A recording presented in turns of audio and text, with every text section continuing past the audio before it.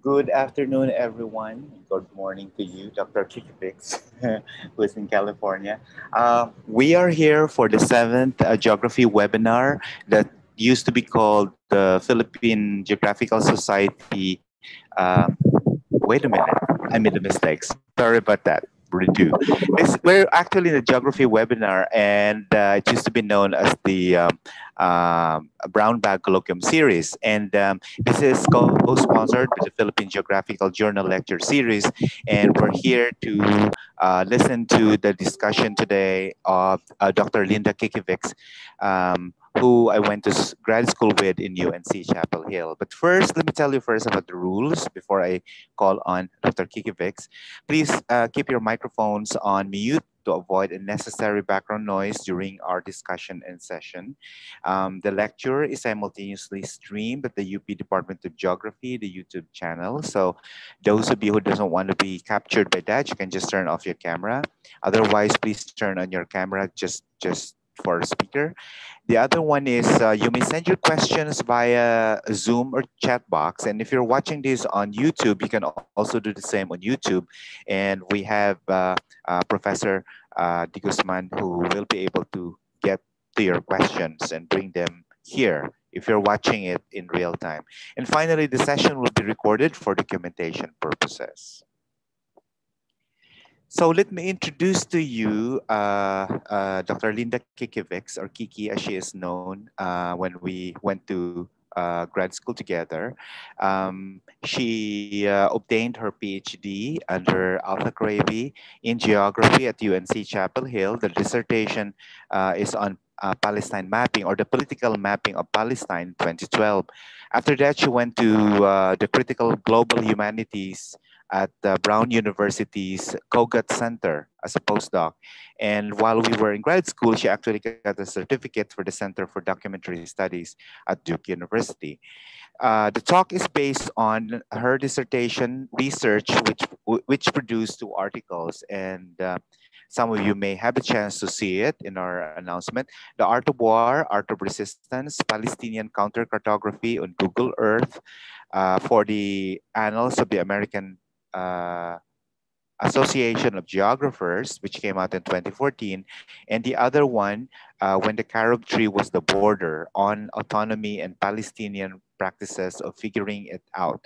This came out in 2013 at this publication called Capitalism, Nature, and Socialism. I would also like to acknowledge that this webinar is also sponsored by the Mapping Geonarratives Initiative, as well as the Geography 292 class that I'm teaching this semester called Cultures of Mapping and Counter-Cartography.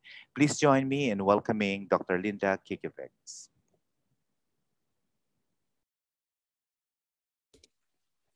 Thank you so much, everyone. Can I get a thumbs up to see if you're able to hear me okay and see me okay?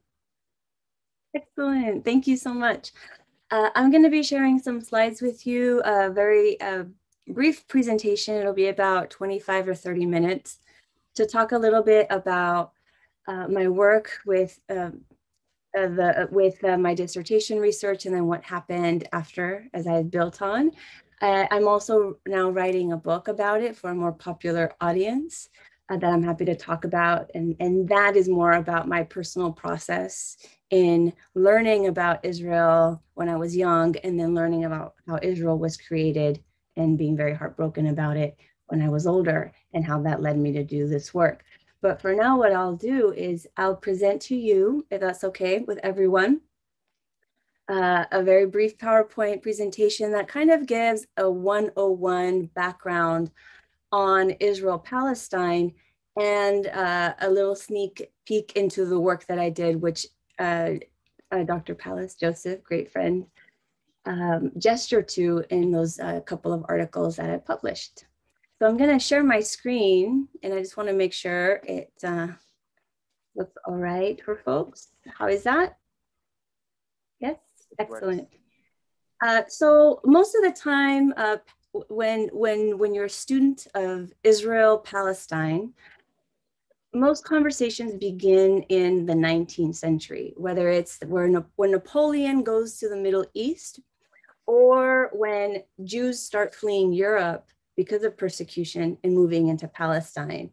And what I do is a little bit different. And I push history back a little bit more because as I was learning about Palestine, Israel, I started to see a lot of similarities with other processes, colonial processes around the world. So I begin with 1492, but of course we can begin at any moment. And depending on when we begin, we will come up with a different offering, a different lens onto what's happening there. So I begin in 1492, and I think it's really fascinating and of no small consequence that after Columbus's quote unquote discoveries of the Americas in 1492, and he was going on behalf of Spain, immediately Spanish kingdoms and the Portuguese kingdoms start to fight over who's going to get to colonize those areas.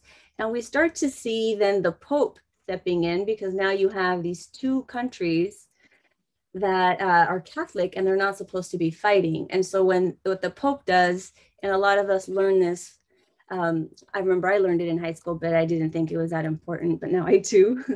This line that the Pope drew that divided the world into two over anything east of that line, Portugal was allowed to colonize.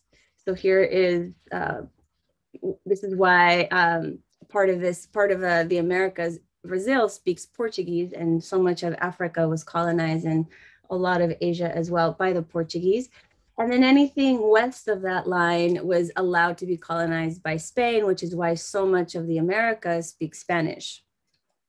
And it was really important because what that did was it inaugurated this idea that the world was now one. There was more knowledge about what the world looked like, and that it could be cut up into a pie or to pieces of objects for ownership at this global scale.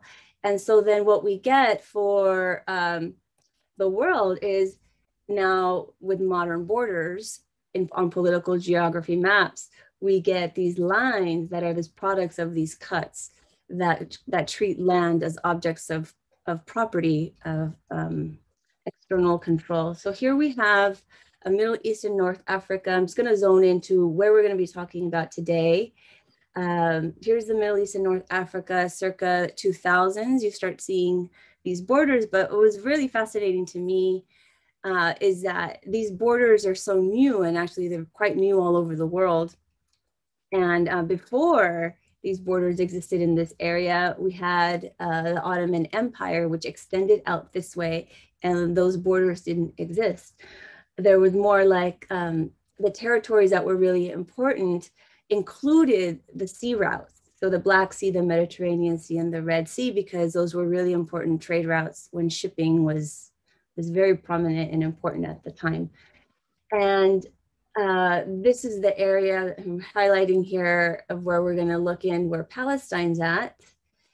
And then we see that Palestine got its borders in 1923, which was right after the end of World War I. The Ottoman Empire had fallen. And so then Europe was deciding who was going to get what. And it decided by making these cuts on maps. And so just as an example of why those territories were going to be so important, Europe at this time in the 19th century was now very powerful, and the Ottoman Empire was falling. And so then this posed a really important question for the European powers is when the Ottoman territories fall, now that so much of the rest of the world has been colonized by those European powers, and Great Britain was the most powerful, but Germany was eyeing these areas, Russia was eyeing, and so was France, because you have these really two important routes between the Black Sea and the Mediterranean Sea, and between the Mediterranean Sea and the Red Sea. And so what the Eastern question was is how is it that the power balance or imbalance in Europe is going to change once the Ottoman Empire falls? Who's going to get what? And so as an example of what happens is Napoleon goes to war with Britain, but because he's so afraid of Britain's navy, he turns his warships over to Egypt, Palestine, and that's when we start getting the first modern maps of the area. But what I mean about modern maps is these scientifically measured maps that can be replicable, where they're not sketches, for example, but they're triangulated in a coordinate system. And so then you start getting these maps, largely of Egypt. If you're an anthropologist or if you study anthropology, then you hear about the Encyclopedia of Egypt being very important, and that's where the scientists that Napoleon took start talking about the flora and the fauna and the pyramids and all of that of Egypt. And in the mapping sheets, here you get what this mapping sheet of the Encyclopedia of Egypt looked like, and just putting Palestine on there. It just so happened that Palestine then eventually starts getting a lot of attention, because so much of what was understood as the quote unquote holy land for Christians in Europe was now finally opened up again, which it hadn't been accessed since the Crusades. And so immediately you start getting acclaim, especially from very conservative evangelical Christians, over this quote unquote holy land. And they use science to map out the truth of their specific interpretation of the Bible, which they were interpreting it now as a literal document rather than as an allegorical piece of literature that could really help with moral questions. The Bible was now being read as a very literal historical document. And so from that, they start getting the borders of the promised land according to the Hebrew Bible or the Old Testament. And we start getting then the first lines of what Palestine would look like. And it would be from this confluence of religious, imperial, and scientific imperatives that we would get this map, because it was religious scholars that wanted to make this map, but they actually didn't have the tools to make it. They needed to deploy the British Engineering Office, which was the military office, in order to do it. And it was really great for the British because they were able to use religion and science as a cover to go into those territories and map them, because they were still under the Ottoman Empire. And in the 1870s, this map was completed, and a few decades later, it would prove very useful for the British to defeat the Ottoman Empire. And when the Ottoman Empire was then defeated, we start getting claims to those areas. Here is a section of the Ottoman Empire that contains the areas that we now know as like Iraq, Syria, Kuwait. And this is a secret map that was leaked it was made in 1916 by the British and the French and the Russians, about once the Ottoman Empire falls, who's going to get what. And a very interesting story about it is that it was supposed to be a secret map, because on the ground, the British and the French were promising the indigenous inhabitants that they would get autonomy, that they would get their own self-determination. But in secret, what the British and the French were doing was really just using the people on the ground to defeat the Ottomans, and then deciding that they were going to cut up the areas so that they can own it. And that's called the Sykes-Picot map. Russia was part of it, but very soon after, you'd get the Russian Revolution, and the revolutionaries found this map and leaked it to the world about what the Russian Empire had been up to with the British and the French. And this is not at all unique in the world. Just a few decades before, we saw this idea of cutting up the world in Africa. This is the partition of Africa where that took place in Europe among the European powers, literally laying out a map on a table and deciding which European power was going to get what. And before that, so this is the late 19th century, but even before that, in the 18th century, we already had this logic at play in the Americas with the carving out of the New World between the Spanish and the Portuguese. And so then you start getting these lines. But then going back over then to the Sykes-Picot Agreement, we start seeing that Palestine was supposed to be under British, French, and Russian protection. You can see it there in the dark red or orange.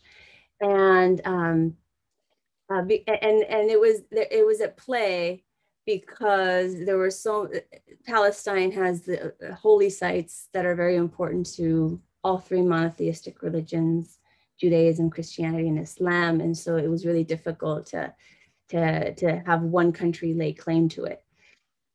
And so then when you learn about Israel-Palestine, this is usually where it begins at now this point, the Sykes-Picot Agreement. You don't really get the background like how I just gave about the scramble for Africa and its partition, and what preceded that was the partition of the Americas, and then what preceded that was this new global linear thinking that was inaugurated with 1492. So then what you get usually is you begin with the Sykes-Picot Agreement, sometimes, and then, you start, the beginning of politics becomes these borders. So then what happens is that the idea that borders should exist, and that's the way that society should organize politically, just becomes a given, as if it's an ahistorical thing, as if borders have always been around with us forever. The idea of the nation state has been with us forever. That usually doesn't go critiqued among either Palestinians or Israelis. And so here we have the British mandates borders, and the British took over Palestine, calling it a mandate because the word colonialism was now really going out of style. So they didn't want to use that word, a British colony. So they called it a mandate, but it was the same thing. It was the idea that the local population was not mature enough or sophisticated enough to govern themselves. So Britain would take them under their wing, and when Britain decided that they were ready to have their own country, then they would have their own country. You get also then in Europe at this time, and especially when this idea of the nation state starts to arise in the previous century, in the 19th century, you get a massive problem within Europe, and they start talking about like, well, we're going to make France, we're going to make Germany, we're going to make Italy, but what does it mean to be French? So you have this problem of the idea now that there's no longer a monarchy and the people are going to rule. There's a problem over the definition of, well, what do we mean by the people? And so then there's this drive to create a more homogenous type of people that live within that container inside those borders of the new nation state. And so then being different from that idea of what the nation is put a lot of people at risk for persecution, and Jews faced a lot of that. And so there was a lot of anti-Semitism taking place in Europe. And so there was a lot of debate among Jews in Europe over how they were going to respond. Many decided to assimilate and create Reform Judaism that was, they weren't going to look different. They weren't really going to act different. They're going to be more liberal to change with the times. Others moved more toward orthodoxy and wanted to insist on their difference. And others wanted to have a more international kind of movement with labor all over the world, not just the Jewish struggle, but an international worker struggle. And then others thought about this idea of creating a nation state for Jews, which is the idea of Zionism, where Jews could be the majority in a place where they hadn't been able to be before. And so then they decided that they would settle, the Zionist movement decided that it would be in Palestine. And so after, it doesn't really get a lot of traction. It gets some traction, but it gets more traction after World War II and the tragedy of the Holocaust, where now the world was able to see these horrors. And so then the United Nations, which had just been recently created, decided that they were going to split Palestine, cut Palestine into three pieces. The yellow would be for the native population, the Arab state. The orange would be for the new Jewish state. And then the purple area is where Jerusalem and Bethlehem are, would be a more international zone. And what this meant for the native population, the Palestinians, is that anybody who would land, or who the border would land on top of them, and they were in the Jewish state area, would then have to leave and then move over to the Arab areas, which happened a lot, like with population transfer between India and Pakistan. So this was like the logic of the time. And of course, the native population completely refused, and neighboring countries, the new countries of Jordan and Egypt and Syria, went to war on behalf of the native population of Palestine against Israel. But the new state of Israel was being armed by the West, and so Israel was victorious.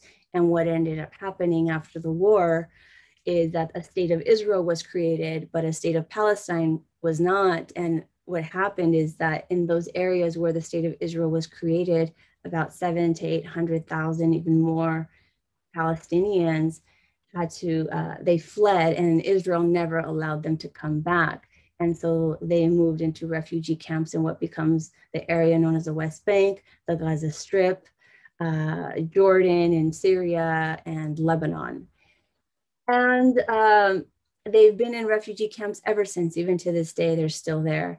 But this isn't the last war. There was another war that took place almost 2 decades later, and it was the Six-Day War, and Israel was victorious one more time, and it took more land. It took the Sinai Peninsula, the Gaza Strip, the West Bank, and the Golan Heights from Syria, and immediately began to settle those areas with more Jews. And the idea was always to try to get more Jews to live there, and to just create facts on the ground where now you would have an ordinary everyday life, Jews living there, creating their lives, and to make it difficult for anyone to remove them from those new settlements.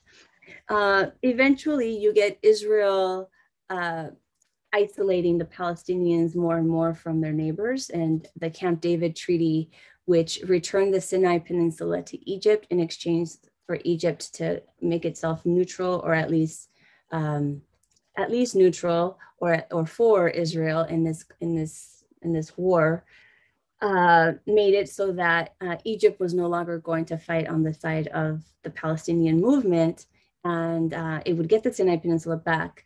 And also the United States would give Egypt, the Egyptian government, a lot of money to maintain the peace. Gaza, the West Bank, and the Golan Heights would remain occupied, and they're still occupied to this day. In the 1990s, you get the peace process. You have an uprising in 1987 in the West Bank and Gaza, and that makes Israel have a massive PR crisis on its hand, because the world starts to see that Israel isn't really a victim. It's got these massive tanks, a lot of military weapons, and it's going up against a defenseless population it only has stones to throw at tanks. And so then the idea, Israel then decides to engage in a peace process and recognize that Palestinians exist, that Israel was created by trying to empty Israel out of non-Jews. And so then the idea with the peace process was to create 2 states, an Israel and then a Palestine. And Palestine was supposed to be a state with the West Bank and Gaza with some kind of corridor in between. And there was a lot of euphoria about it, even though it was extremely controversial from the perspective of the refugees, because all of the refugees who had lived in what is now Israel, what had been Palestine, continued to insist that they were going to go back to their villages, and they had international law that said that they would. But Israel has just never allowed it. And so usually, like when you get into studying Israel-Palestine, what you see is a series of maps like this, where Palestine is shrinking and Israel continues expanding. And the peace process has been pretty much dead in the water for a really, really long time, because even though the Palestinian leadership agreed to a 2-state solution where they would have Gaza and the West Bank, which was a very small part of all of Palestine, Israel still has not declared where its actual borders are. It's one of the only countries in the world that has not declared its official borders.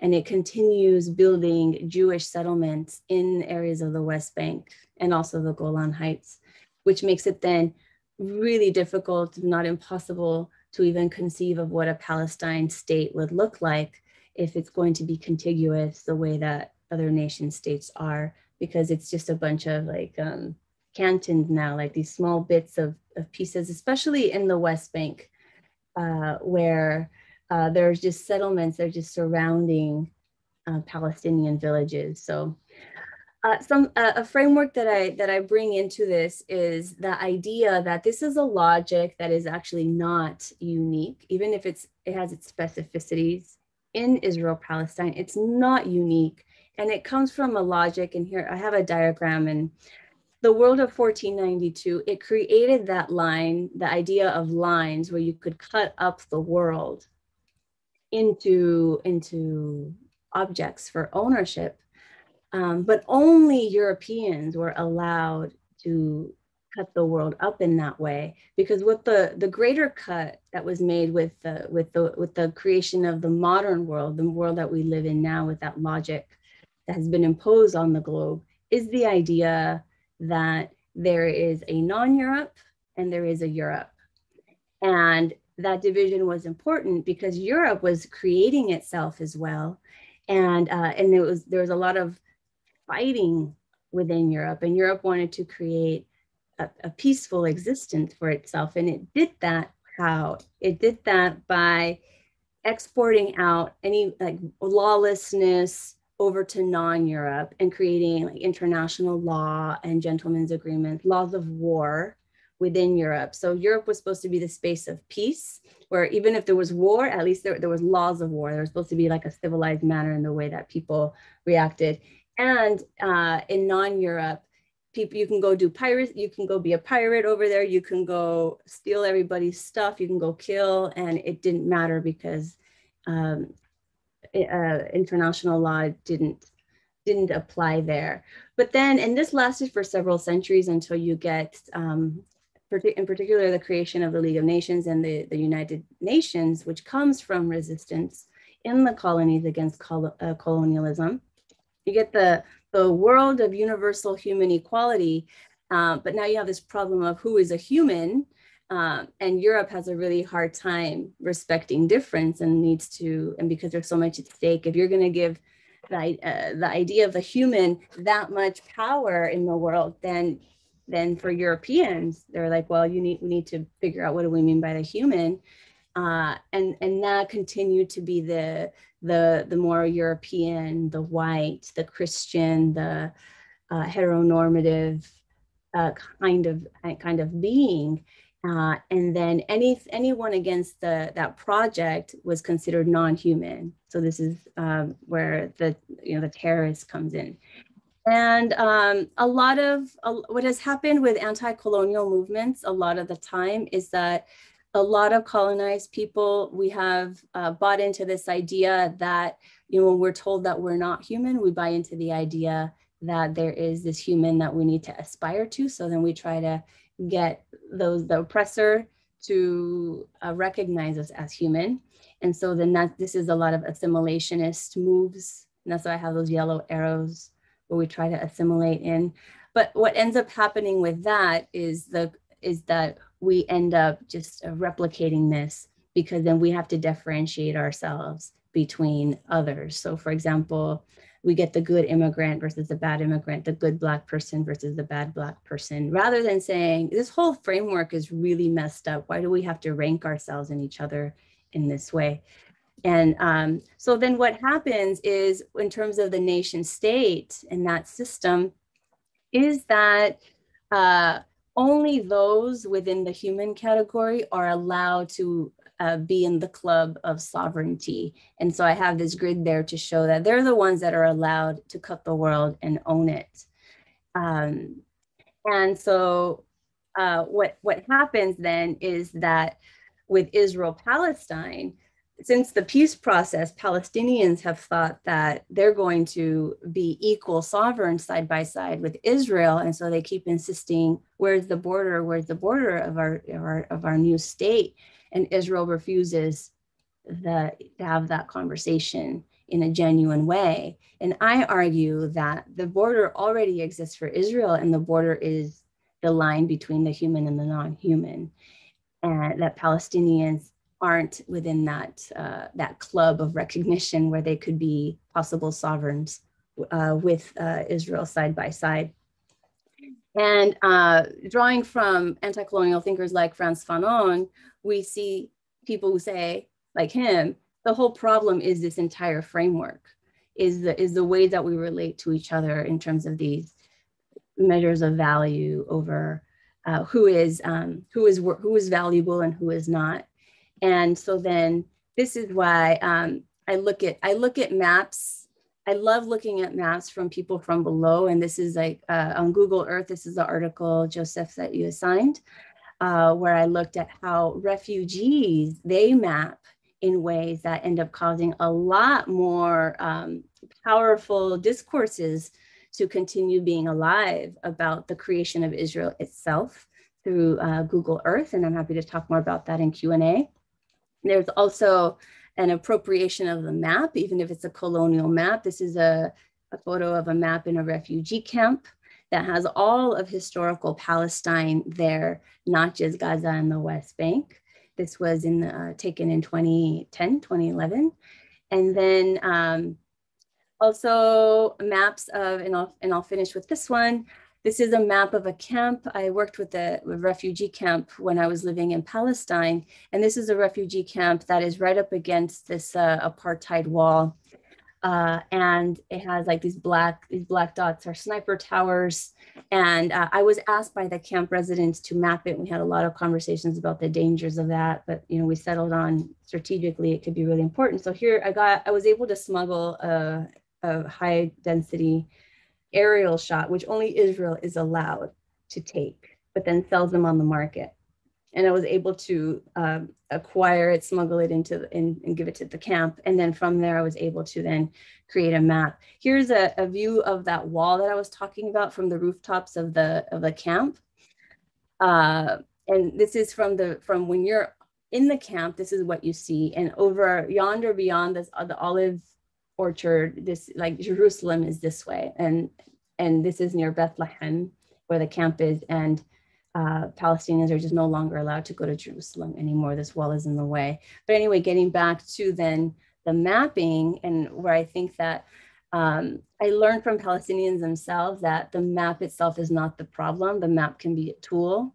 And so here is, I started to map the camp, and just as an example of different ways of mapping that don't need a professional cartographer, because what I found in so much of my work is that this professionalization of struggle is a massive problem. And in particular, like since with the Palestinian movement entering the peace process, what happened is with the struggle itself is that it went from being a very popular struggle where women, children, elderly, everybody was able to participate, where now it becomes the project of the professionals, the cartographers, the political advisors, those people in the negotiations that are going to decide the future for Palestinians rather than Palestinians themselves on the ground, everyone deciding it.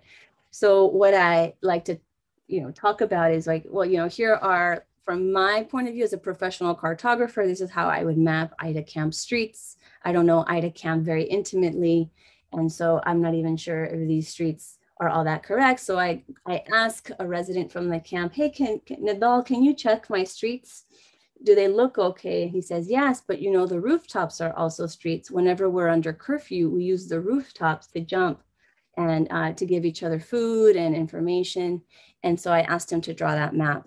And this is what he drew, the rooftops as streets, and which I argue is just as an accurate map as the one that I made, and is actually one that is far more intimate and knows space and creates space in ways that a professional cartographer like myself or anyone from the outside would not be able to do. So I'll leave it there so we can have a lot more Q&A, because I think I've gone 40 minutes instead of 30 minutes, and I hope that's okay. But I'm happy to show more slides or talk more or listen more, anything that you like. So let me stop sharing here. Thank you very much, Kiki. That was wonderful. I heard you speak about your research before in grad school, but never in this particular way that I've seen other things that you haven't mentioned before. So, really, such an eye-opening thing for me, and I'm sure the others too. At this point, I was wondering if there are some questions from the audience, or any kind of stories, or maybe parallel examples of how the Palestine situation mirrors some societies that you know, maybe the Philippines, maybe another example of it.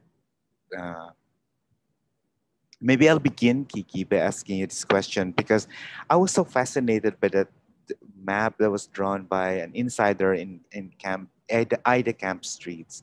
And here in the Philippines, for example, and as many of the audience could also provide more articulations, is we have a community pantry.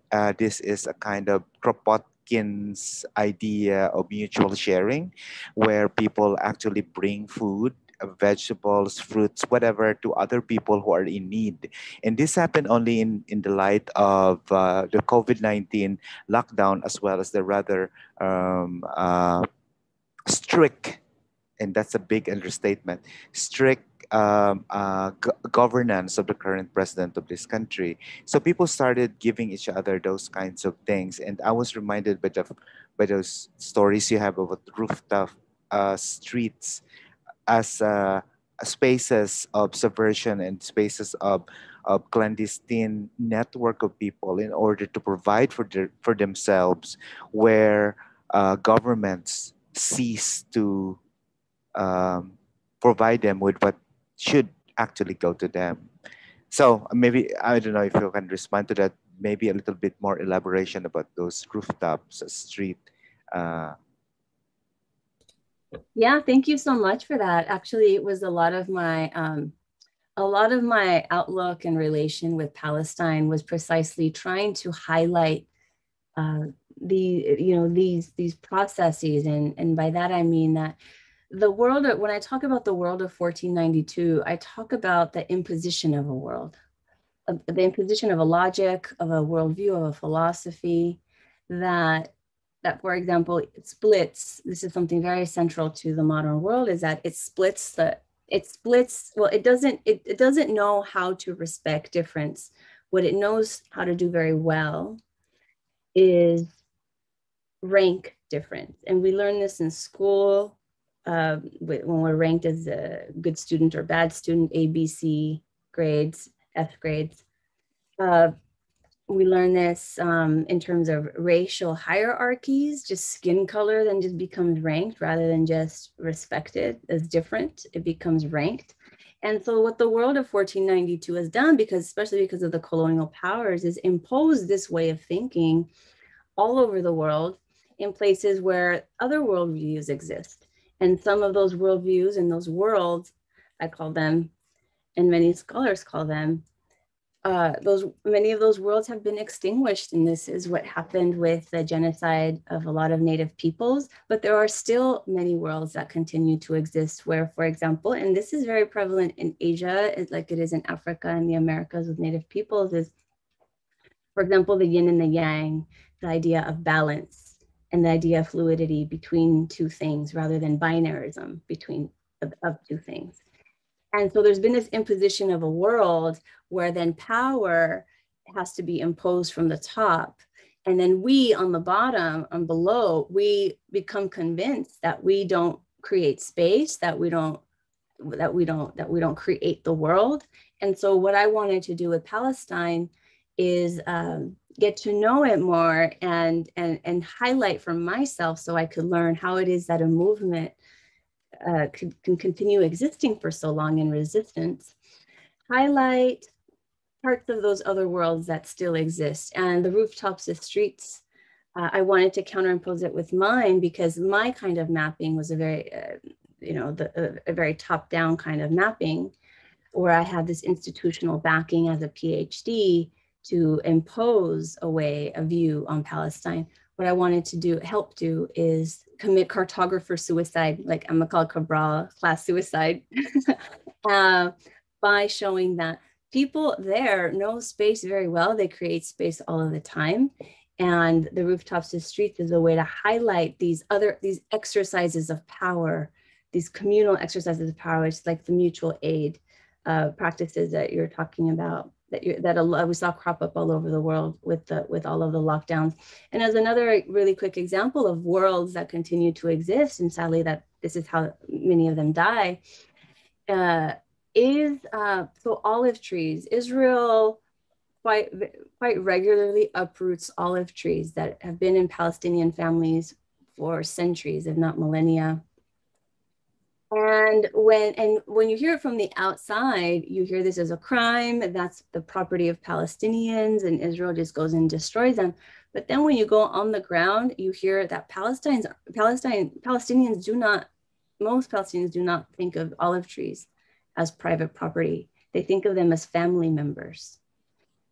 But the thing is, if they're going to try to get support and sympathy from the West doesn't really know what it means to treat a tree like a family member. Like, nature is supposed to be an object for domination by humans. And so in order to get sympathy from the West, a lot of Palestinian activists and scholars will use the discourse of the olive trees are private property, because that's what's sacred to the West, is private property rather than life.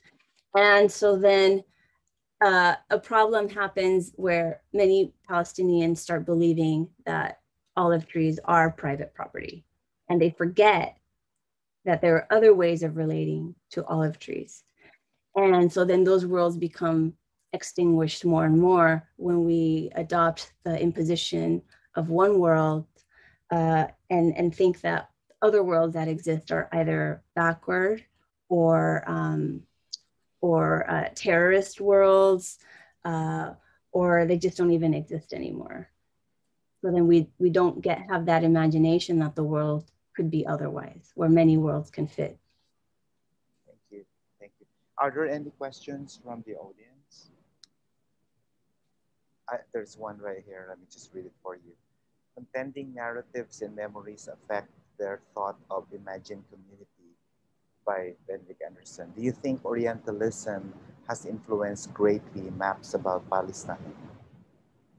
Yeah, so the idea of Orientalism, which very famously was put forward by a Palestinian scholar named Edward Said, I think it was very powerful in creating our geographic imaginations, which is something that Derek Gregory, another geographer, recently took up in the early 2000s. In that, the West was created maps that made themselves believe that the world was a certain way, where in the case of Palestine, that the land existed and nobody else existed there, that the native people who existed were really just props, from, like, as if they were like playing out some theatrics from antiquity, and that the land was empty. So you get this discourse of Israel making the desert bloom, and it just makes invisible the people there, because what ends up being important from the perspective of colonizers is strategic territories, resources, and those kinds of things. So yeah, Orientalism has greatly influenced these maps on Palestine, because the idea is that the people there, if they do exist, they really don't know anything. And even that they don't know very much, that they need help from the West to become civilized. And that even happens within the Palestinian leadership itself too, because it didn't have maps for a very long time. Israel had maps. And in fact, in the Oslo peace process, the Palestinian leadership was signing maps that Israel produced. The Palestinian movement didn't have a mapping outfit like it does now. And so it blames itself, like, oh, we were so backward, we didn't have maps. But my argument is, like, why would you don't need maps when you know the landscape, like, and you're not backward because you don't have maps. Maps are a tool for specific that arise when societies need them, and Palestinians didn't need them. They were mapped now, and then they did need them in Oslo, because it was not very wise for them to be signing Israeli maps. Um, but you know, the thing about modern maps is that it becomes a marker over whether you are a modern subject, if you're intelligent, if you know, rather than being understood as just a tool for liberation. The idea becomes that those who can make you legible on a map will decide if you should have some kind of liberation or self-determination. There's another article that you did, which some of my students here read about how Google Earth itself was almost like returned. The term that was used by the situationists to somehow make it work for them in terms of claiming certain territories. And we have some examples of that here too. So Kiki, you may be aware of the South China Sea, West Philippine Sea problematic that's going on right now. And the OpenStreetMap would usually claim those disputed waters as either China or the Philippines, and then it gets changed every hour even. So there's a semantic war on signs that's going on. But what was interesting was that people keep on changing them depending on who gets to go there. So it's a fantastic display of these kinds of cartographies that somehow, if they cannot fight their war for real, they would do it semantically or through maps. That representation is everything. So anyway, oh, there's another question. Go ahead.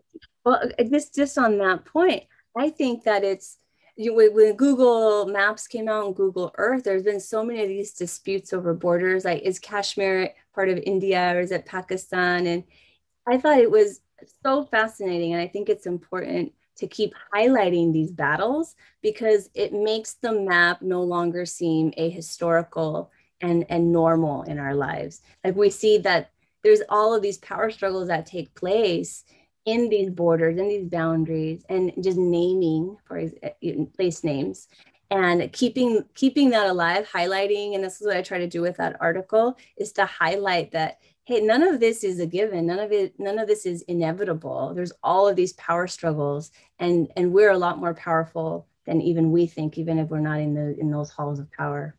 Right. Kiki, there's another question here for you. Did you have a chance to check or map the situation of Palestinians living in refugee camps in other Middle East countries, especially Lebanon, Jordan, others?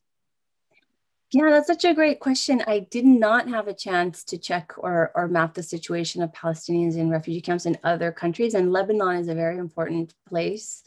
I have great friends that do work in the camps there. I have not had the honor of visiting the camps. I visited Lebanon and I visited Jordan, but I'm very careful in entering a camp, and enter it by permission. And even just the question of maps, I was very hesitant with Ida Camp to even map. They found out I was a geographer and they asked me to map, and I told them no. Like, no, maps have ruined everything. You don't want a map, and they're like, well, we need a map. Israel already has all the maps and we don't. And it ended up being very helpful because the base map that I created was the first one that was created of the camp. And then from there, they were able to fix water issues and now have urban gardens on the rooftop and stuff. But I did not have the honor of going into and getting to know other camps in other parts of other neighboring countries. But yeah, that's a really great question. Thank you.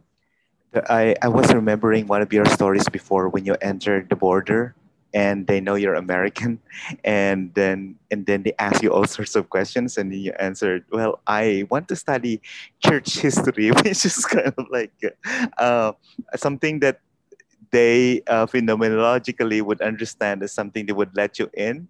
But if they realize that more than that, it's probably even a critique of the whole thing, they would not have allowed you. I had to get a visa renewed, and I was going to get kicked out of the country. But I ended up getting my visa completely by telling the truth. And it was a truth I never imagined that I would be living, is that I was interested in Napoleon. Like, I didn't care about Napoleon before, but that dude was really important in the history of modern mapping of Palestine. And also when I moved to Palestine, I was like, this, everyone says this is a religious conflict, but it's a political conflict. And I don't care. I don't want to know anything about religion. And then it turned out I had to read the Bible to understand what was going on in these map makers' minds when it came to it. And so I understand now that politics and religion are not separate, uh, are not separate the way in the university, the disciplines, they separate them. There's a lot of things that are intertwined in them. But yeah, Right. it was really funny. Like you end up studying things in your entire life you never thought that you were going to study, but they become so fascinating and are part of the creation of the world. There's another question here from Eileen. I don't know if you recall some of the things you said in your article on when the carob tree is the border. For those of you who are not familiar with it, in your carob tree essay, you did come clean about the professional academic becoming caught in the grip of survivalism, preserve ourselves as a mediating class is how you put it. I'm wondering if you could expand on that given your post challenge to binarisms. Perhaps if you could speak about the mapping, not just about mapping from above and below, but from the mediating position. I sense there is some possibility of occupying shifting positions, assuming that the geographer keeps trying to be reflexive and keeps agile in carving out space for the work, like you did with the visa rationale. Well, thank you so much, Eileen, for that question and for reminding me of that. Yeah, I was there is, yeah, as an academic, uh a lot of the time we are trained as academics, or UN workers, or workers of any of these traditionally colonial institutions. And, you know, coming from the United States, it's very academia, very colonial institution in the West. We do, you know, everybody under capitalism, because we've been stripped of land and other possibilities that land allows, we have to now sell our labor in order to make money, in order to buy things that we need to survive, to live: water, food, shelter, all of that, security.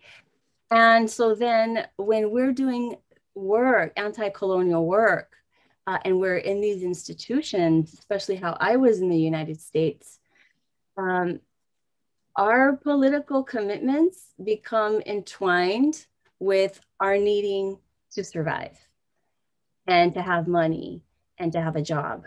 And so then what ends up happening a lot of the time, and I saw this a lot in Palestine with people from the EU and from US or Canada who come working with NGOs, non-governmental organizations, or the United Nations, where they're really just there to end up mitigating rather than accompanying in resistance anti-colonial struggles. They go there to mitigate, to like either like raise awareness or to make this, like to reduce harm in some way. And all of that is very, very important. But what ends up happening is, unless we actually join like an actual anti-colonial movement, we end up just mostly being rewarded to preserve ourselves as a mediating class or as a mitigating class, either one. And the way that I was not able to reconcile that contradiction in my life in academia in the United States, where I had political commitments, and at the same time, I was a scholar and I was being taught that I'm supposed to be outside, just observing everything and reporting on it in an objective way, as if that's even possible, as if we don't live in the world, we don't exist in the world and are affected by it. And so I was not able, in my case, to resolve that contradiction without leaving the university, and which is what I did. And so now I accompany movements, I'm part of movements, and it's in that space where I'm able to truly understand that the map can be a tool. It can be a tool, but that tool is something that its use needs to be determined by a movement. Is this going to help our bigger liberation strategy, or is it weakening it? Because the map isn't necessarily good and it's not necessarily bad. It depends. It depends on the context, but that decision needs to be made by those in struggle using a very as part of their strategy, understanding the difference between strategy and tactics, and then in that way, as someone who's trained as a scholar, I'm able then to use those tools that I learned in the university of research, for example, of critical theory. I'm able to use those tools on behalf of struggle in a more effective way than having my livelihood intertwined in it. So the jobs that I have now are removed from academia. Some of them have been just working clerical work, and like after I clock out, then I do the more interesting stuff outside in my life. And my job usually doesn't care. They don't ask, and I don't tell. They like the work that I do, and they don't want to know anything about what I think about the world. And I love that, which I never thought I would say, because I had been so thankful with academia that, wow, I get to get paid for doing this political work that I love. Uh, and so then but then it ended up being that I was self-censoring, because the people that I was being made accountable to, my peers, were other academics and not Palestinians, not people in struggle themselves. uh, but when I defended my dissertation, a couple of months later, I went back to Palestine in another refugee camp. I presented my dissertation, and I felt that that was my true defense, because I was presenting my research to the people there that I had been living with, doing this work with. And usually that doesn't happen in academia. You're accountable not to people that you live with or that you're studying struggles about. You're accountable to other people who are so removed from it. So in my case, I was not able to reconcile that contradiction without leaving the university. But I have seen some people who are able to do it effectively, but it's rare, but it is possible. Wow. Thank you very much, Iki. That was I remember we had this conversation about some radicals in our group. You know, they want to be in the university and use that, and others are really leaving the university so they could do this anti-colonial struggles and many other things. And to me, that is very inspiring, despite being usurped by the neoliberal university that I am in at the moment. Anyway, there was this one comment earlier from that individual who asked you about mapping in Lebanon and Middle East countries. Just want to express my support to your work as someone who served in some of those camps from the Israeli side. I completely support the effort to bridge toward a solution via better understanding of the land and equality based mapping. Wow, that's wonderful too. Thank you, Saar. And then Eileen said, "Thank you very much for your candor, Kiki. This is stuff I am losing sleep over all the time, drawing much energy from your writing. Thanks for the nudge with the essays and this talk, Joseph. Maybe this is our existential juncture as well." Eileen teaches art studies, by the way, in the university, but she's auditing my class this semester on counter mapping. So they're reading some Dennis Wood, the white guy. Yay, Dennis Wood. uh, and JB Harley and all that. So it's a wonderful experience for me. Are there any questions at some point? Just to remind everyone, it's 3:30 a.m. where Kiki is in California, but she's game for another question. Ma'am Oni? Sir Joseph, yes. Yes, please. Dr. Kiki Vic, thank you so much for your very enlightening presentation. I pretty much relate with your realizations and reflections on how maps and worldviews are intertwined. And so maybe I do just like to take this opportunity to also share my experience as a cartographer and as a mapper, who also started from the academe being a student of geography. And then I had the opportunity at that time as a relatively young at that time master student, because I had this chance to work with land rights advocates and anthropologists who at that time were few of the people or groups of people who would appreciate geography, because at that time our discipline, our course was not that popular or among other people outside from our group. And so having started in that kind of work, we I was part of a group that assisted indigenous groups in different parts of the country. in collating and putting together maps and spatial information that was a requirement of the government in relation to claiming land rights for ancestral domains. And so in that process, I be at first it was quite difficult because I was technically trained to look at maps and think of maps as something that requires technical expertise and accuracy, and required a lot of training to be able to be able to map and for your map to be sort of credible. But I also, through my work, working with non-government organizations from that time on, realized how important it is to also understand local context and practices, and to really go deeper into spatial knowledge of different peoples coming from different perspectives. And so I sort of relate to that role of kind of being a mediator in that process, but then also um, eventually being mature in relation to understanding, that you also have a political agenda when it comes to these kinds of practices. And that in many ways, you kind of also shift really, depending on, I guess, the kind of advocacy that you are engaged in, because that could also change because there are so many purposes and utilities of the map, and so many groups and so many advocacies would be interested in mapping and in creating spatial information, and therefore also parang exploring spatial knowledge of different groups of people coming from with different worldviews and perspectives.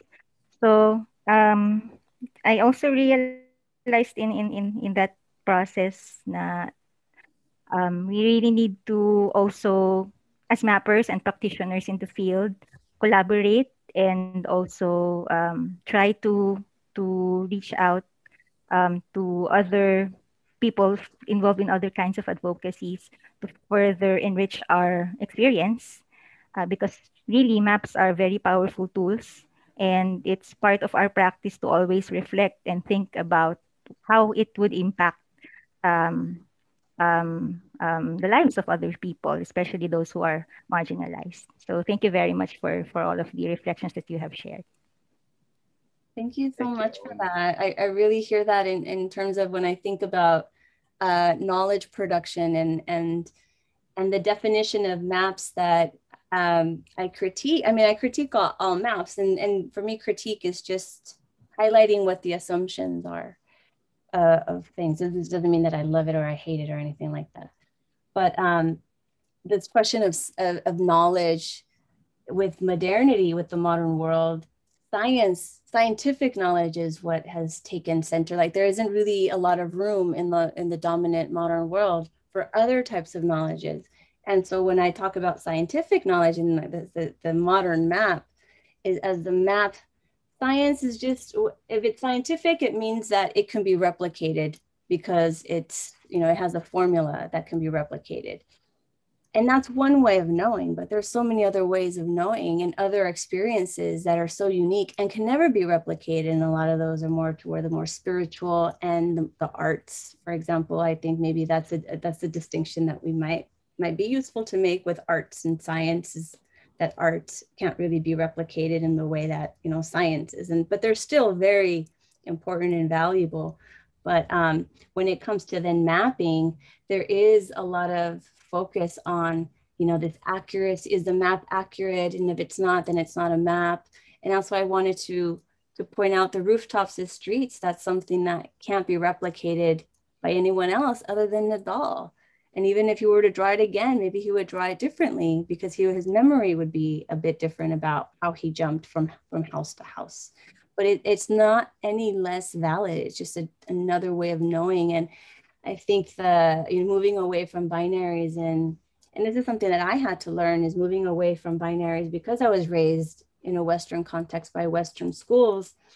You know, when I was telling the camp folks, no, let's not map. The map is evil. The map has ruined everything. I was there falling into this binary of, you know, it's a colonial tool and therefore it's bad. Well, it's a tool and it was used by colonial powers, but it can also be a tool that can be used by resistance, just like how the shape of the colonial map, which frightened Israel, that it's not just Gaza and the West Bank, that it's all of historical Palestine.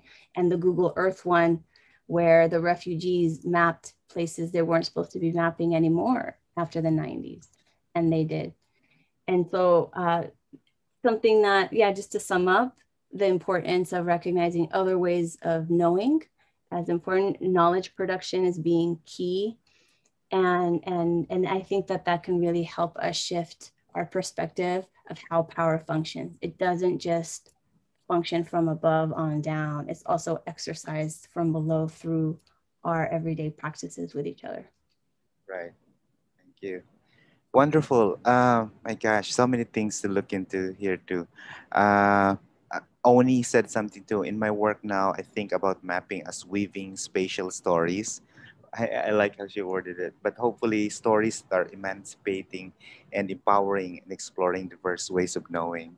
If I may just take this moment, as Oni it teaches digital cartography in our department, and one of the things I was so impressed by her was I hope only you don't mind me saying this, but she usually uses mapping as a way to free the students from the rigidity of it, because there was Kiki, there was this one time where there was this big rally in the university about the charter change, and it was in the university, and she asked her mapping class to go there, and so they could imagine a world based on what they heard to create maps. I mean, that's very That was exciting to me. I amazing. know, Yeah. that's wonderful. And I think Oni did that. I haven't even thought of that, but she wonderfully was able to bring her students and think through how maps could be deployed, could be used for purposes other than what it is.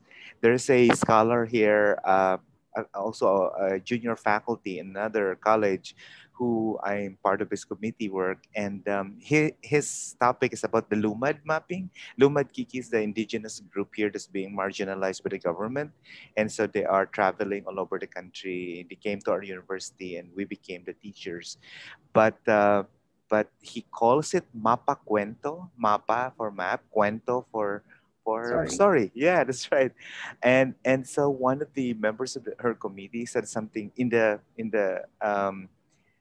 critique of his work. They said, "Oh, I don't like this at all because this is such a westernized. This is a very Western kind of thing." And later on, when I spoke to that guy who was saying to the student, he said, "I don't think he gets it. I think it's really about unmapping." He said, "I'm doing unmapping using the very Cartesian coordinated georeference maps for my purpose of telling the stories of these marginalized groups." And I said, I think that was really lost to that other professor who just basically reduced map as colonial extensions of colonial power. So something we can all learn from in using how maps and how maps can be deployed for other purposes. So if I Absolutely. And I had to learn that from Palestinians themselves. And it was so beautiful uh, to be in relation with them in that way as my teachers too, rather than me coming as the one that knows everything, because they're the ones that taught me, no, the map is just a tool. yeah, Whereas I was over here, well, the Europeans created it, so it must be evil. And that was, a very reactionary way of my thinking when I first started to learn about colonialism. I was very angry, and I fell into that binary thinking, where even Europe itself has a lot of really beautiful history of struggle that we don't hear about. And like the United States, a lot of people all over the world, rightly so, do not ever want to visit the United States. They hate the United States. The United States is an empire. But then when they visit, they see so many contradictions here, so much struggle, so much resistance, that they understand it like, wow, it isn't just one thing. They had fallen into this binary thinking themselves, adopting the categories that the West themselves have created, not just the categories, but the logic of it's either this or it's that. There's one here who uh, said something. Thank you very much for the insights. I'm doing my thesis on the utilization of cartography in producing poetry through the production of representational spaces based on memories, experiences, and the poetics of lived spaces. That's amazing. That's beautiful. I know. I look Uh, forward to seeing some of that. I know. Uh, So one more thing before I finally end this. I know it's 3:42 a.m. for Kiki, but I just wanted to say one more thing, and you don't have to respond to this, but it's wonderful for you to also speak about the border, that it's not just the artificial juridical border that we are made to understand, but it's about the human and non-human. And that is so powerful, in terms of the treatment, how this European imaginary has created the non-human and therefore became the border that separates the us and the them. I remember when we talked about this before, how Said did mention that in his other book, not the one Orientalism, Culture and Exile, I think, where he said something about it really is a European invention. This whole thing is it's an invention, and people believed in it. So Yeah, it's an invention, and well, anyone can invent anything, but the problem was that they were able to impose that through violence, the colonial powers, through war, and then through forcing that as part of our education system. And so then we end up thinking, growing up thinking that that's just normal, that that's just natural, that there wasn't power struggles for that. Yeah, so super important, I think, to understand that bit of it, the human and the non-human. That so a lot of this work that I presented today, especially on that diagram, is work that I have built off of for my dissertation. It wasn't part of my dissertation, but it's part of my book, the book that I'm writing now, and the new argument that I'm making. And a lot of it comes from thinkers like Frantz Fanon, who think about race, who think about the colonizer and the colonized, and how the geography is just very different between the two. And what polices the line is the police. The police themselves are the line, that they police the line between the human and the non-human, between the colonized and the colonized, and the border itself, depending on borders themselves on the ground. Like if it's in the case of the United States and Mexico, which is two highly unequal countries, where the United States is supposed to be the space of peace and Mexico is the space of war, which you see dramatically play out in very tragic ways with the drug with the drug war, where there's so much consumption of cocaine and other drugs in the United States, but it comes into the United States through massive war in Mexico. And so when people come to the United States from Mexico or from Central America, it's not necessarily because they think the United States is a superior place. It's because it's a safer place. They're trying to flee violence. But then that border itself is a dividing line that is between two supposedly sovereign countries, although with Mexico and the United States, the US has very much colonized Mexico in more economic ways and political ways. And the border ends up serving as that human, non-human split of peace and war. And so this is stuff that I've developed since I published my dissertation, and it'll come out in narrative form uh, in my book. Yeah, like can how you I tell us used to something? write. Can you tell Remember us how I something used about to your write, book? Joseph? Yeah. Yeah, Joseph knows I used to write in a fun way, Yeah. in a And then very academia storytelling came in. way, until graduate school. I killed that spirit from me, but I'm going back to it now. So I'm I'm so writing a glad. book. It's called Palestine 1492. And it's about my own personal process of learning about Israel and about Palestine. And it begins from when I was 9 years old. The first line is, I was 9 years old when I learned about the cruelty of Europe. I didn't learn it from my Native American parents or grandparents. I learned about it from Jewish history. And it was me learning about the Diary of Anne Frank through a play, and just being completely traumatized by the Holocaust, uh, and being very grateful that Israel existed as a safe place for Jews following the Holocaust. But then about 10 years later, finding out how Israel was created by the expulsion of Palestinians, and then just having my heart broken all over again. And so then my process of the books that I read, the thinkers that really helped me out, and how Anne Frank, I've understood her as a compañera, as someone that has accompanied me on this question of justice throughout my whole life, even with Palestine, where Israel would like it so that we all have this binary thinking that you can't be in solidarity with the victims of the Holocaust if you're going to be in solidarity with Palestinians. And I refuse that division. So I talk about the process that I went through in learning about internal colonialism with my own family, and about some of the dissertation work that I did.